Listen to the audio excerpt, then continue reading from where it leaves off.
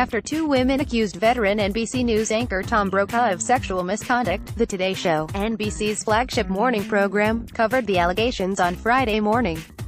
Brokaw, the former longtime anchor of NBC Nightly News who now serves as a special correspondent, was accused in two reports out Thursday night of workplace sexual harassment.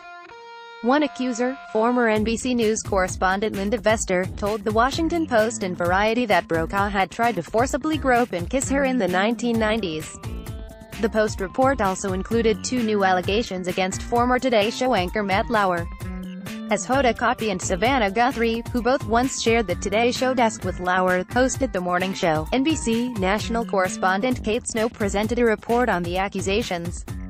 Overnight, allegations have surfaced against longtime NBC News anchor Tom Brokaw and our former colleague Matt Lauer as well. Snow reported.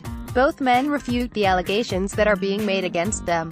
Meanwhile, another former NBC anchor, Ann Curry, is speaking out, along with others, criticizing the NBC News division for what they say is an atmosphere that enabled sexual misconduct and made it difficult to report.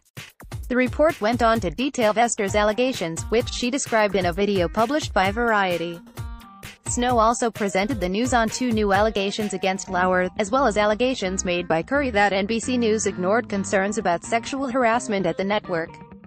Watch above, via NBC News. Image via screen grab. Follow Aidan McLaughlin, @AidMcLaughlin, on Twitter. Have a tip we should know? Tips at Media.